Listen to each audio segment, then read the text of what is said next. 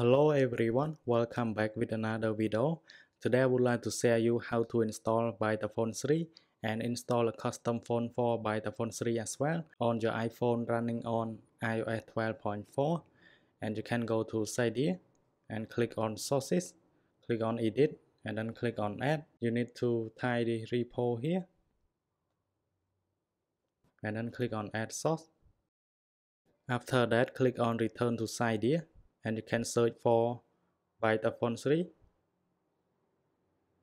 and make sure the version is 3.5 as you can see, and then click on Install. By the way, if you haven't had Filza yet, you need to install Filza as well, because you will need it to install a custom font for BytaFont 3. And for me, I already have it, so I can reinstall. So click on Confirm. And then you can restart Springboard. And now you can open BytaFont 3 and you can find it from the home screen here and go to Tweakbox. So in order to install a custom font, you need to go to Safari and you need to go to this link here, BytaFont.com, and you can choose your favorite font. You can pick one of them. So I'm gonna go to this one. And make sure you download for tweak mode. As you can see, the red button here. So click on it. And you need to open in Filza.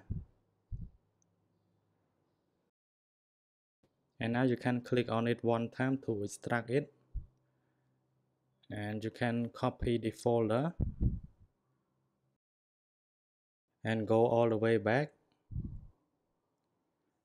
And then go to Library and go to BytaFont folder. If you don't have BytaFont folder, you can create one. So I'm gonna show you. So click on Edit and click on the Share button and then click on New Folder and you can type B. So B should be capital. BytaFont, F should be capital also.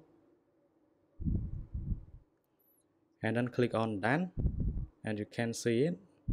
So and you can paste the font that you have copied before and you can rename it, and you should rename it the name that you want, and then you need to have dot font